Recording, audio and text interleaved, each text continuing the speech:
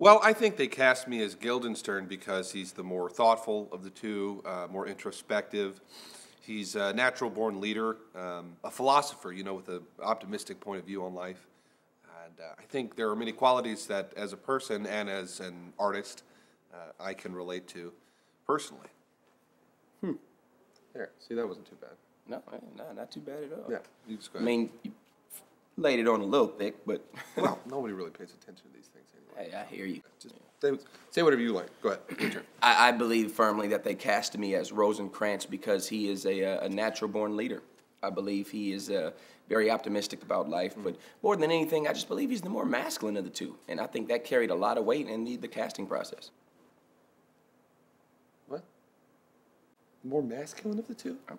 You said it yourself. People don't even really look at these things. I mean, we should at least say something truthful. I don't That was think you're definitely the truth. I don't think you're more masculine than I am. Look at that drink you're having right there. What is that? Oh, this is a skim extra hot chai latte with a shot of hazelnut and 1 vanilla bean. Do you see what I'm saying? You can't have that many words in a coffee drink and be the more masculine of us. That's not. My girlfriend drinks those. Adam, you don't have a girlfriend. Well, that's true. But if I did, she'd order drinks. Can we please just skip back to the video, please? Thank you. Listen, I just think that if we're going to do one of these pieces, we should make a decision on who's the more masculine. Hey, fellas. How's it going? What are you doing? Oh, look at that.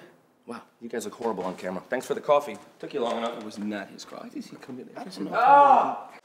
No interest. Here.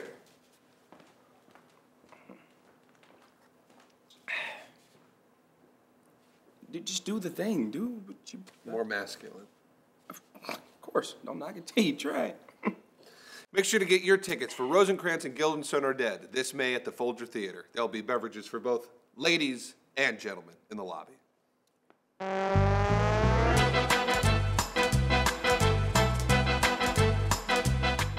Oh, well, it tastes like a hippie.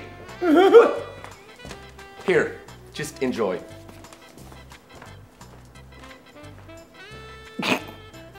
Mmm.